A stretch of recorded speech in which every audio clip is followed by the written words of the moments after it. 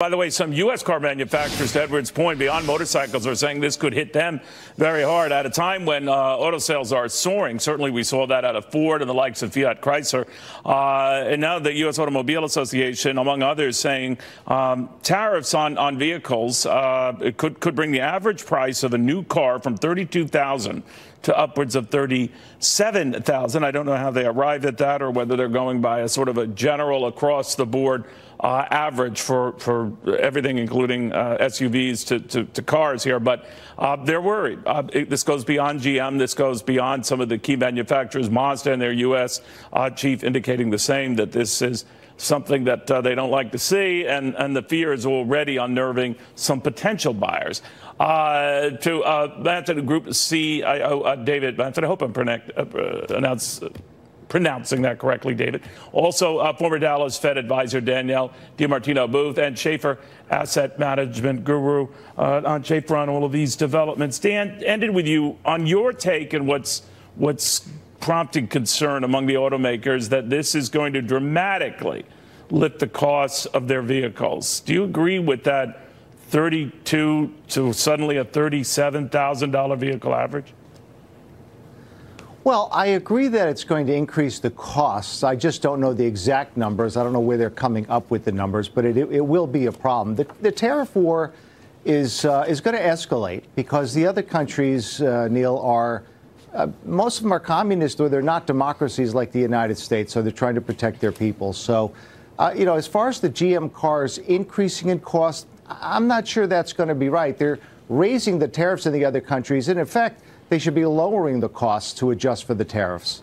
David, looking at all of this, they're preparing themselves for the worst. I noticed the president has been reticent to criticize the GM and some of these other guys who've come out with these statements, not treating them, for example, like Harley-Davidson, which has already announced that it's shipping a lot of its jobs overseas. So he's not jumped on that with these guys. Why do you think? I think that he probably wants to avoid it escalating into a narrative where it looks like the very people he has said he's doing some of this to protect, and being the voice kind of is representing people that he says he wants to protect, and in fact they're the ones very disgruntled. That's a lot of what that Harley-Davidson kind of group represented. That would certainly be true of American automakers, and so I think overall this thing is getting a little bit out of control from the president. The unintended consequence and the reality of tariffs being what they are, a tax, and they are a tax on the end user of the product, that reality, I think, is creeping into the dialogue that the president has to deal with politically. Danielle, how do you think this is playing out? Because depending on the day, the more likely it looks that, a trade war or worse is coming, the worse it does for stocks. Of late, the less likely it looks, obviously the less likely. But many in the market seem to be expressing confidence that this president they doubted going in to handle or keep his temper in check, that he served them well.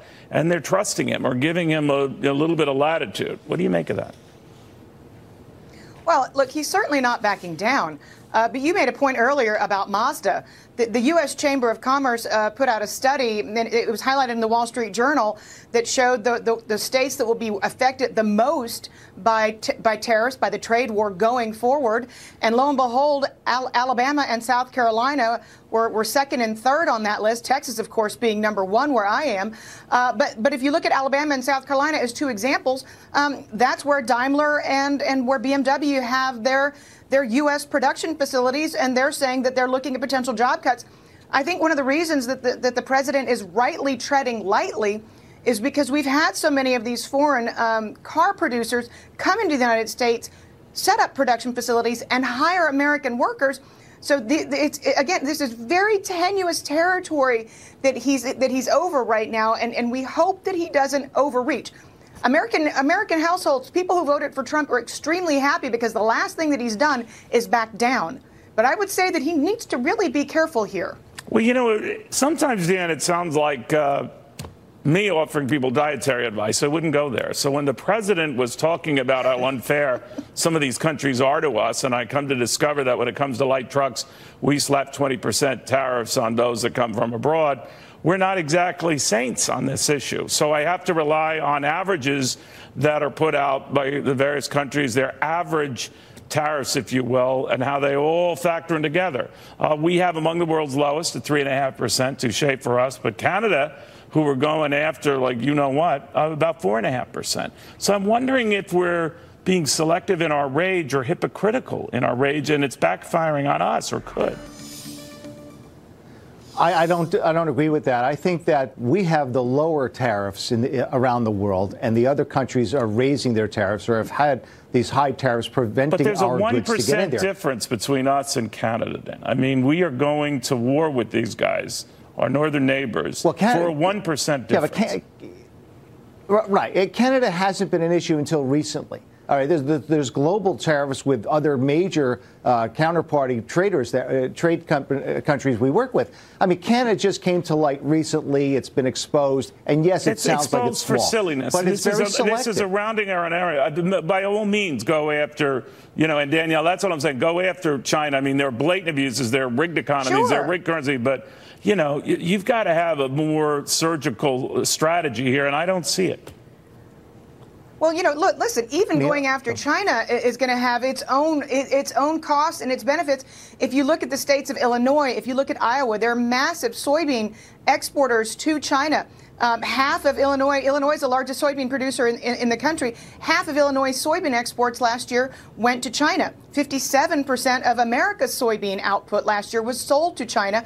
And these state comptrollers are going to have real problems on their hands beginning Friday when these tariffs are implemented. And again, this is in the heartland of Trump voters. I'll reiterate what I said before. We need to tread very lightly because we don't know what some of the blowback is going to be in our own communities, in our own economies. Well, David, I do know that to Danielle's point about what's happening to farmers and all, of course, we're looking at soybean prices in and out of 10-year lows. So they've tumbled in the futures markets even ahead of tariffs, just on the idea that the prospects don't look good for China buying as much, if at all, for a while. So I understand that fear. But do you think it reverberates beyond this, or this game or strategy of the president to sort of get the world to come to us for fear that it could get worse is enough to get the deal done? It all depends on how much the president actually believes some of the rather incredible things that he has said. I don't think he really believes it. I think that he is positioning for some form of a negotiation, and I don't mean this critically, but I think he's gearing up for something that will provide superficial, face-saving political value. But if he really believed that tariffs don't hurt anyone, if he really believes it's easy to win a trade war, then I'd be very concerned. He can't have it both ways. To the other panelist comment, we can't say that because of this trade deficit with China, they're being so unfair to us, and yet we have a trade surplus with Canada, and Canada gets to be a bad guy. The fact of the matter is there's different reasons with different products and sectors with different countries. But the biggest thing, Neil, that gets forgotten from this conversation for free marketeer guys like us is countries don't trade with countries. Companies trade with companies. And at the end of the day, more trade is better because this is voluntary exchange. More tariffs is worse because it's a bad allocation of capital. It's that simple. And I think that the blowback effect that you're wondering about could very well get worse, but I also believe the president still has some great people advising him, and I'm hopeful we unwind this thing sooner than later. It's not good for the economy or the market. Dan, is it your thought that if this drags on a while, regardless of who you blame or not blame, that it could have a damaging effect on the markets and the economy, that the growth we're expecting from the quarter just completed, which could be over 4%, who knows, it's a short-lived event? Yeah, Neil, absolutely. You just had soybeans on the screen there, and I watched, of course, a lot of these markets. The grain markets have adjusted for the higher tariffs. So if the farmers are selling the grains in the $8 range, where they were $11 the other day, or months ago, then they're adjusting for the tariffs already. And that's the problem that we're going to see. And relating that to the stock market is this deflationary issue. And I know Danielle spoke about it the other day on TV, and I've spoken about it with you many, many times.